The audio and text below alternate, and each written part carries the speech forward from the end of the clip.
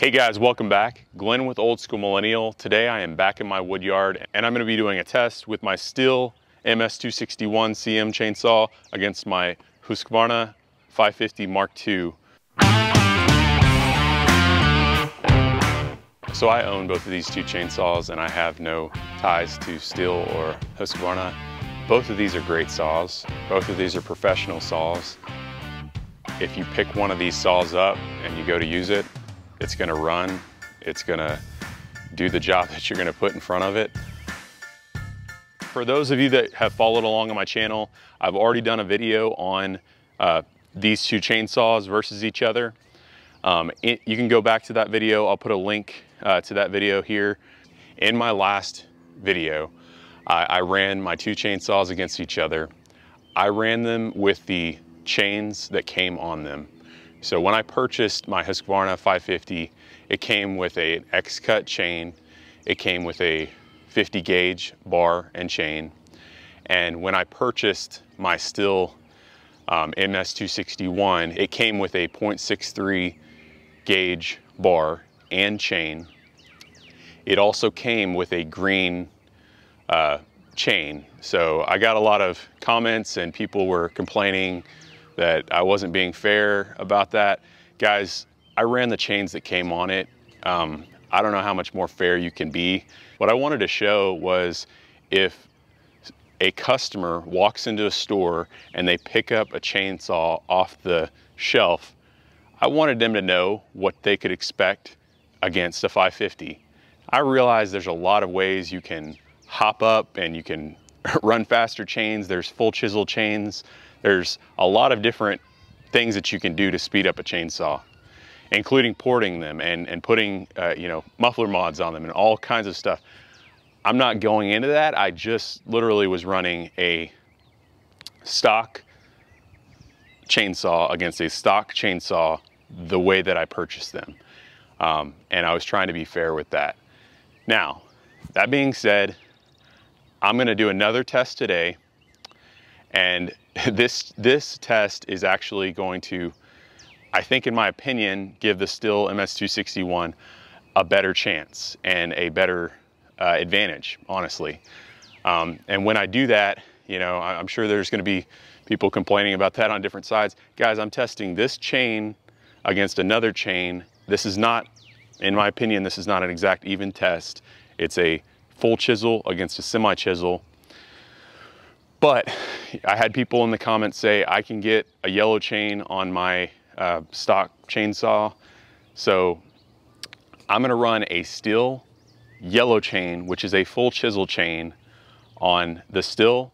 And today I'm just running the same, but brand new xcut chain on the 550. So just so everybody is clear on the advantages, the Stihl has the full chisel chain. So theoretically, there should be an advantage there. With that being said, it also has a 0.63 size gauge bar and chain, which compared to the 550 has a 50 gauge. So that gives an advantage also to the Husqvarna. So this should actually bring us closer to an even run. And a lot of people in the last video asked me, why don't you run the same bar and chain on each chainsaw? I would love to do that, guys, but for those of you that don't know a lot about the 550 and the Stihl MS261, the bars do not swap back and forth.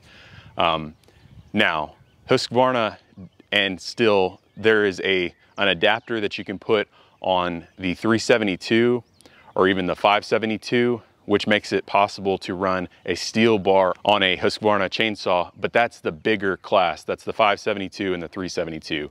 On the Husqvarna 550 and the MS261, the only way that I've found that we can run these evenly against each other is to run the same gauge bar, the same chain, and just swap the chain back and forth. That should be an even test. I hope to be doing that in the future. With that being said, a lot of people that commented were from Europe and some other places around the world. Stihl has made a 50 gauge bar. It's called an 04 light bar. That bar, from what I understand, is available in Europe. I have not been able to get it. where I live in the southern United States. I've asked my dealer, I've asked another dealer if I can get it. They can't get it yet. So it's similar to, you know, some of the other chainsaws that come out. They come out in Germany, they're out for a couple years, and then they become available in the United States. So basically, I plan on doing that in the future. That's not available to me now. However, I know people that may see this video, maybe in Europe or other places where you can actually get this bar and chain. If you have a means of getting this bar and chain, if you want to send me that bar and chain to run against the 550, I'd be happy to do that. Right now, I have not been able to find it myself. With that being said, today we're running a Stihl yellow chain against a Husqvarna xcut SP33G chain.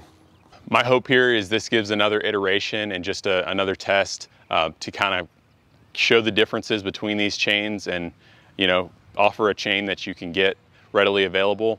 But yeah, enough explanation with that. I'm gonna run these two against each other. Let's see how these things do.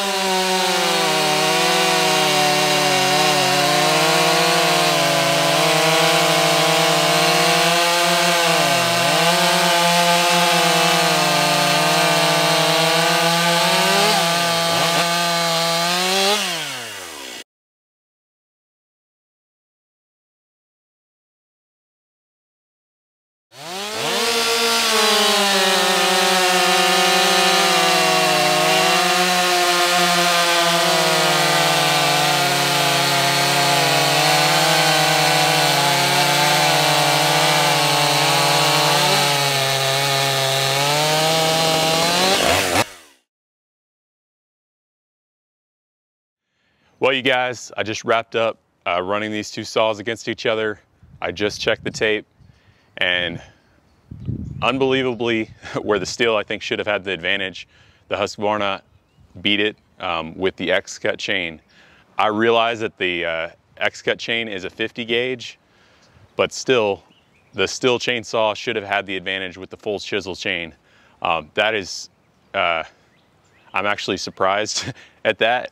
But guys, I'm just trying to show y'all honest feedback on these chains. So that's interesting to see. This xcut chain is pretty impressive. But guys, if you like videos like this, guys, my channel is about getting outdoors and working with tools and equipment. And that includes working with firewood and chainsaws. Hit that subscribe button and you'll see a lot more videos where I put both of these chainsaws to work and go search down free firewood and do stuff like that. I have several other videos where you can see these chainsaws at work. Go check those out. But until next time, you guys, get outside and do something you love. Thanks.